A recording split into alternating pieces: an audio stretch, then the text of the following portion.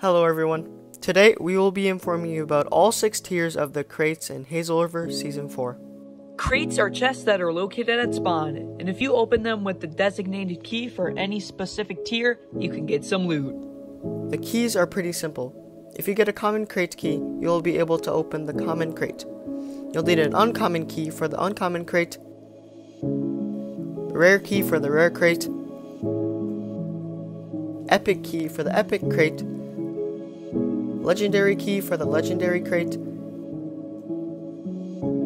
and event key for the event crate. Me and Comic, otherwise known as the owners of HazelRiver, will scatter crate keys across the realm for you to find and end up using them to open the crates. Something that we'd like to mention though is when you open a crate, you must take everything out of it in order to be able to use it again.